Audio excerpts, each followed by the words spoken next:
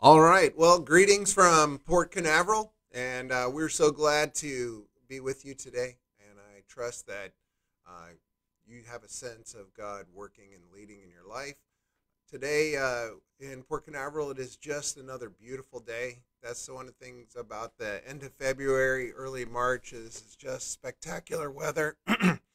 But for me, it does have a challenge in that sometimes my allergies get the best of me. So, anyway, I trust that you're doing well. And today, I just want to encourage you that as you take time to participate with us in this chapel service, that this is an opportunity to really reflect on what is God saying in His Word, and today we have an awesome opportunity to hear from Christina again from India and her friend as they lead us in music. And so, what a blessing! If you're interested in providing us a song, I can't promise that we'll use it, but if you want to send it to info@cpm.life, then we will definitely we'd love to use it. It's just a question of uh, every all the logistics, but send us a video and we'll definitely review it. So let's get started. I'm going to pray and then we'll have the song, and then Josh is going to lead us as we continue looking at the story of Hannah and Samuel. So, Father God, we thank you for today. We thank you, Lord, for an opportunity to worship you in music and in looking into your word. We thank you that your Holy Spirit is our guide, our coach, and we pray, Heavenly Father, that through the power of the Spirit, that you would open our eyes, open our hearts, open our ears to the message that you would have for us today. I just declare that you are worthy of our worship. You alone are worthy of our worship, and so we offer it to you. And I pray, Father, that as people are out there struggling with different things, that you would demonstrate your faithfulness to them, that you would demonstrate your power, and that people would understand your glory. Thank you, Lord, for the opportunities that you provide to serve you. And I pray that you would help us to see new ways of serving you, ways maybe that we hadn't considered before. Help us to be a light to those around us. Help us, Lord, to be filled with your Spirit and to submit to you more and more each day. Just pray all this in Jesus' mighty name. Amen. Well, enjoy this song.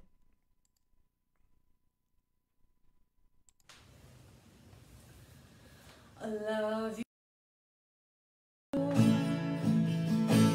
for your mercy never fails me. All my days I've been held in your hand.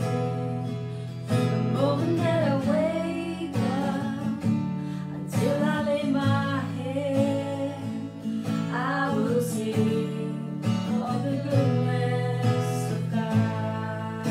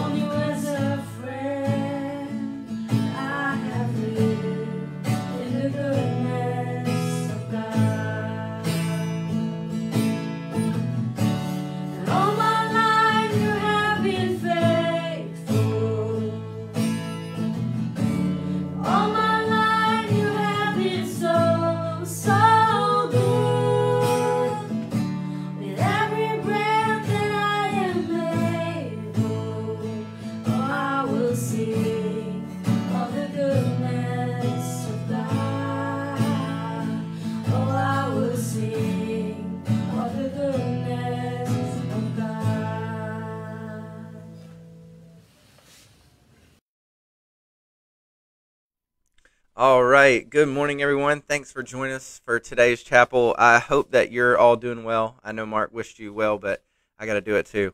But I'm so excited to kind of finish out the rest of chapter one. Hannah's story is one that has really, really been on my heart lately. And I mean, you're probably thinking, yeah, I know you're the one leading us through it, but it's something that just kind of hit me hard, about a month ago at the start of one of our chapels. I said, oh, the Lord put this verse on my heart from chapter 16, which I actually get to teach on, but this is something else that kind of came up about 2 weeks later as I was kind of starting to get ready to look at all of these.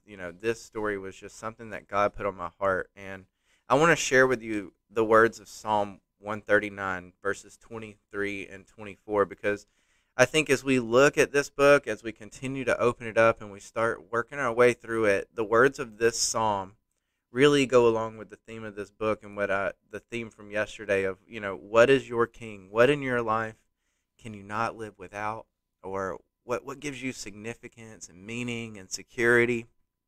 In the words of this psalm, when we really think about that question, this is I guess how we could pray it back to the Lord. It says this, it says, "Search me, O God, and know my heart. Test me and know my anxious thoughts. See if there is any offensive way in me, and lead me in the way everlasting." And, I share that not just as an encouragement, but, I truly believe the more we know ourselves, the more we can not just know the depths of our sin, but the depths of God's grace. And, on top of that, we can see all the ways that God has just poured his grace and his mercy into our lives. So as we kind of open up, maybe that's just a way to encourage you is as we are looking through this book, ask yourself that question. Lord, what is the king of my life? Are you the king of my life? Have I given everything to you? And maybe if you're like, I don't even know how to ask that, well, maybe just use those words from Psalm 139. But I always like to start with a short story, and that kind of relates to something in the passage. And this one's not going to be a very strong one. It's a weak one, but, that's just how it is sometimes. And a couple years ago, I think it's 2 years now, my parents built a house, and they live like 10 hours away from me. So that's why I don't really get to go home a lot, but I just don't know if it was last year or 2 years, to be honest. This feels like this whole last year has been a fog. But anyways, they built a new house, and whenever they moved in from their old house, that's the only house that I'd ever known in my whole life, in my childhood home. And so you can imagine, I lived in that town for 21 years. I went to college in the same town, and all of the stuff that you can accumulate in that. And my parents lived in there longer than the 21 years I lived there. So all the random things that they had in their attic or in the back of closets that you just forget that you even have. And they had kind of set all my stuff to the side, and they were like, "Josh, next time you're home, we want you to go through this, and then we'll just get rid of whatever you don't want." And there was this, you look at all the like old like original PlayStation games and things like that you're like, oh man, I wanted that so bad. Now I don't even remember owning it. You just all types of stuff like that. But one of them was my Letterman jacket from high school. And if you don't know what a Letterman jacket is, it's kind of like a wearable trophy case. It's like it's got all your accomplishments on it. So it's got badges with like mine had like soccer and football stuff, like American football, and all the times we'd been to the playoffs, awards, things like that. How many times that I actually lettered, and whenever I was little, I just thought those jackets were the coolest things because you always saw the high school kids driving around in their cars. You're like, oh, I want to drive when I grow up, and you're like, okay. And oh, those jackets are so cool. Look how much school pride they have. But the funny thing is, whenever I got in high school, I never even wore it. And, that jacket hasn't seen the light of the sun in 14 years. Since I was 15 or 16, that jacket has never really been worn. It just kind of got badges stuck on it because my mom's an awesome mom. And, I told you it wasn't a great analogy, but how that Leatherman jacket, how I always wanted it when I was little, is kind of how we saw Samuel was for Hannah. Hannah always wanted to have a child because in her culture, her self-worth, all of those things, all her future, her, you know, that's children are your retirement plan. They're the line of your family. Who are you going to give your stuff to if you don't have children to give it to? And so Samuel is her Letterman jacket. That's how we're going to open up. And what we're going to do is we're going to pick up in verse 19, and we're going to read through the rest. So verse 19 through 28. And if you remember back to yesterday before we read, verse 9 was kind of the key to the first chapter. Because what does it say? It says that that she arose, and her mindset changed. And we're kind of today get to see her mindset fleshed out. Because she arose. She said, God, I'm no longer going to start putting my self-worth in other things besides you. I'm no longer going to find my security in other things besides you. I'm going to worship you. And so she came to that decision first. Then she left and her face was happy. And so, like today, I no longer find my value in my my Letterman.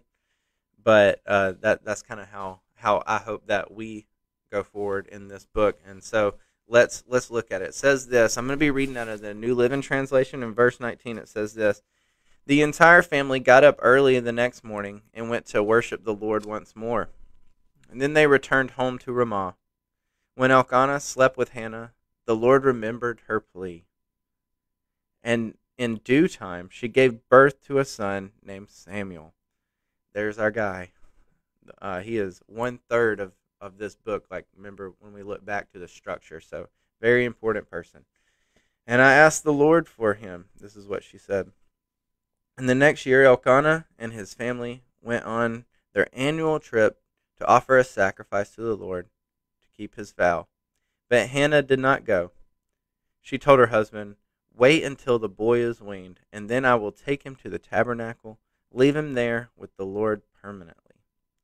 Whatever you think is best, Elkanah agreed. Stay here for now, and may the Lord help you keep your promise. So she stayed home and nursed the boy until he was weaned.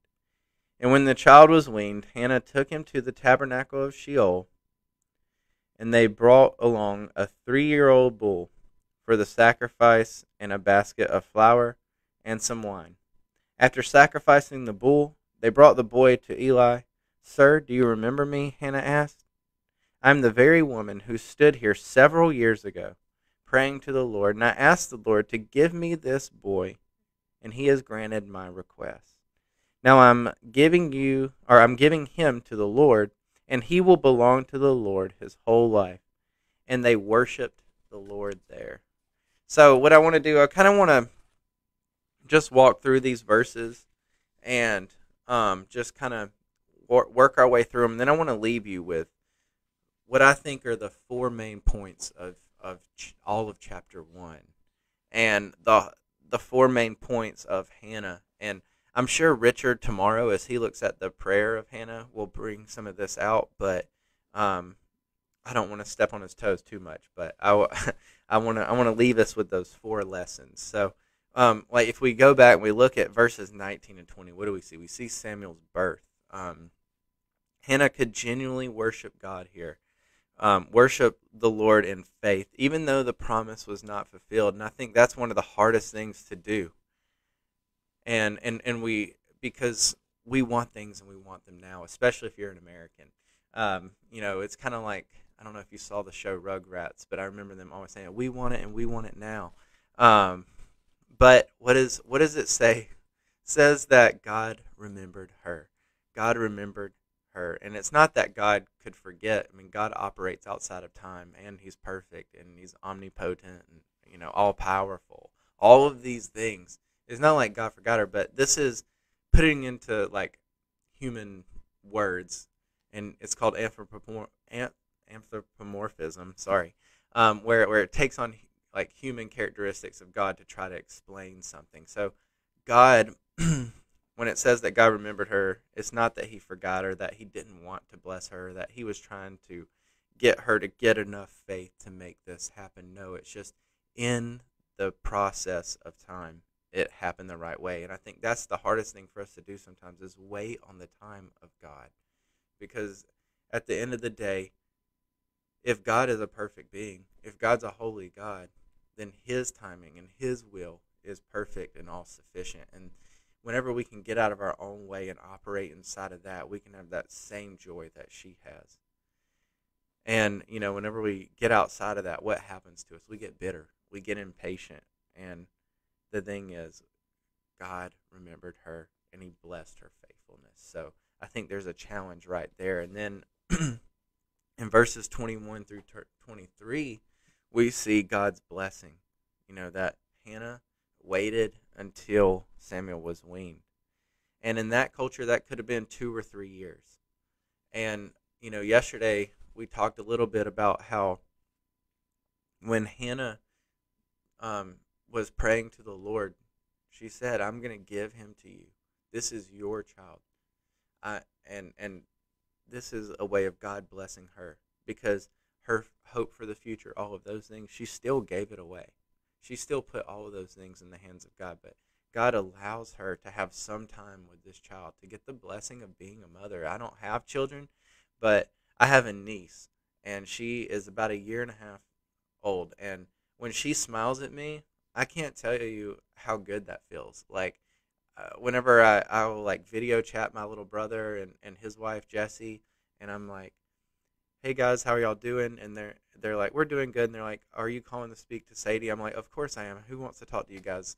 And I just get that phone and I see her little face and it just lights up my heart. Well, God allowed that to happen for Hannah, to have 2 or 3 years where she could start off that relationship and have that blessing of that child, that joy, and then she dedicates him to the Lord. And what I think is so great here, we see such a positive view of Elkanah. In the beginning, remember that he had kind of fallen short yesterday. I said, he kind of acts like a dad in a sitcom, an American sitcom. He just kind of comes up short. He's like, why are you always so sad? I give you a double portion of food, like 2 scoops of ice cream can help everything. But today he gets it right. And he says, do everything in obedience to God so that we may see his word established in us. And that's awesome. Like, what great leadership right there, Hey, we dedicated this child. This was a decision that we made together. We got to follow through. Why? Not so God won't curse us or something, but so that God's word could be established in us, so that we remain faithful to him, so that we can worship him in spirit and truth. That's awesome. And so they dedicate Samuel, and he does. He doesn't just become a blessing for Elkanah and Hannah. No, God would take this baby, and we're going to see that he becomes the judge. He becomes the last judge. And through him, he becomes, we're still talking about his story today. So he is a blessing to the whole world, and past his time, and years and years and years and years and years later. What a blessing of God. And then in verses 24 through 28, we get to see this. We get to see how to worship. And I say that because of the words. I also have lent him to the word. That's the way that one Bible translation says that Hannah says it, but it can also be translated this way. And I also made myself a present for the Lord. Because I think the idea is that Hannah already knew from the beginning she didn't own Samuel. But Samuel was God's and God's to do with. So she had him for a short time. She understood that. She knew that even though he was all she ever wanted and all she had ever really had, ultimately Samuel was God. I think that's a lesson that maybe, like I said, I don't have kids, but maybe that's a lesson that parents need to hear today, is that, your kids it's great that they're your kids, but you have to release them to God and his will too.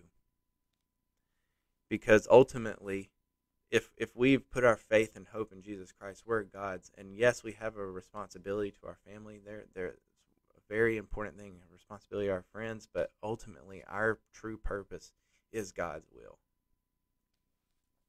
And so maybe, you're in a spot where you're like, man, maybe I'm holding my kids back, or, maybe my parents are holding me back, and I just need to step out in faith and say, Lord, I'm yours.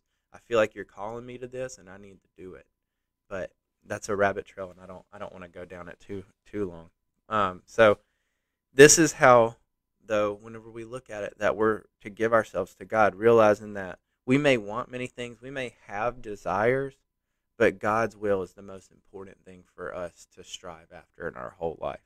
And so, as we kind of look there, what are things that we learn? What are those 4 lessons that I said, that we can take away from Hannah? And I think the first one is this, and these will be really short. The first one is this, is that most of our hurt and disappointment comes from seeking another king besides God. Remember yesterday, Hannah had to get to that verse 9. She had to get to the point where she rose and said, no longer will this define me. No longer will this desire be the number one thing in my life. No longer will I look to my career, my wife, my husband, my kids, my anything. God, I'm not putting anything before you. Because really when we think about it, whenever we look at our lives and we look at the things where we're most disappointed, we look at things where we're most hurt, most worried, most stressed, all these words have like such negative things, right? And it feels kind of like, man, if I could chase the smoke that's coming from those fires, what will we see? That these things are the signals of areas that we haven't given to God. And so that's the first thing, that the most of our hurt, most of our disappointment comes from seeking another king besides God. And the second thing is this, that God is better than many sons, and this, or a king, just to keep going with that analogy. But God is better than many sons. Remember, Elkanah had 2 wives, right? Not only that, which one did he like more? The one with no wives, or no no kids. Sorry. But Hannah's story is not a way of telling you how to get all that you ever wanted. It's not a story of telling you, hey, if you just make a treaty with God, he's going to give it to you, because you may never get those things. And you may live for your whole life and never even think about touching them, even if they're good things. But the point is to show you that you can have God and that God is enough. That's the one thing that Hannah didn't truly have. Yeah, she had gone there and worshiped before, but it wasn't out of her whole being. And I think sometimes that's what we do. We kind of flirt with God in a way with our hearts, and we say, God, we want your blessings, but we don't want all of you. And that's crazy if you really think about it. That's absolutely insane to look at the God that is all-powerful, that we know died on a cross for our sins, and say, hey, I know you gave up everything for me, but I can't give all of me to you. Even though you've promised only good things, only to pour out your mercy and grace. And yes, I'll have to face things in this world that I don't want to, but you said you're going to be there right beside me. That's crazy. But the point also, the one who has God has everything. That's what I'm trying to say. So, and everything in abundance. Why? Because success is not based on the panaz of our life. That's the other wife. What does she constantly tell Hannah? Or maybe we just look at her and say the world, telling you that all the things you don't have are what really give you what you need. It's about knowing the all-loving, all-powerful God that has you in his hands and promises to take care of you. So that's the second thing. The third thing is this, and this is something that I think might be the biggest point for me, that hit me the hardest over the last few weeks, is that barrenness does not mean God's forsakenness. And how do I know this? Because Christ became barren for us. Like I said a second ago, Christ died on the cross for our sins. He took all of our sin upon himself, became our substitute atonement, because he was perfect and blameless. Christ is the ultimate king, and he's sitting on the throne in heaven, reigning today. So when you accept him in your heart, you get his approval. When God looks at you, he doesn't see your mistakes. He sees Christ's blood covering you. He was our sacrifice, and he loves us for who we are, all that we have done, and all that we will ever do. And so that's what I want you to see, is that barrenness does not mean God forsaking us. And this is the fourth and final thing right here, that God loves people the world cast away. Hannah was worthless to the world. Women in that day, they, like we've said, and we've kind of beat this dead horse, but they weren't much more than property. They were there to give you sons and to run your household. And she couldn't even do that. She had no hope for the future. But God would do everything to get her. And so in that culture where she's pretty much worthless, God saw her in her desperation, praying so hard. If you remember, the sons of Eli were like, this woman's drunk in the morning. Why is she even here? And she was so distressed that they thought that she was drunk. But God remembered. And so this morning, I want you to take that to heart, that God remembered that one phrase. Maybe just take that through the rest of your day, that God hears our prayers and he actually cares. So lay whatever king that you have in your life that you've put over Christ, put it down at his feet and let Jesus be on the throne of your life. Because I promise you this, as hard as it is to lay it down, God, Jesus Christ, will give you grace.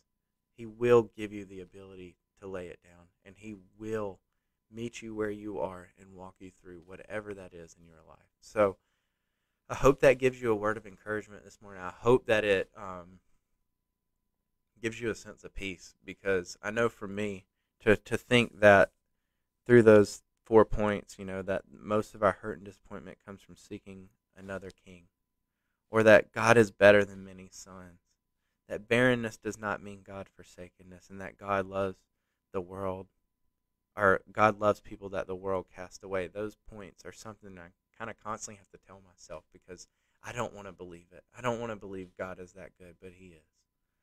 So I challenge you with that this morning. I encourage you with that this morning. Go to him in prayer. Lay your life down, and I promise he will pick you up.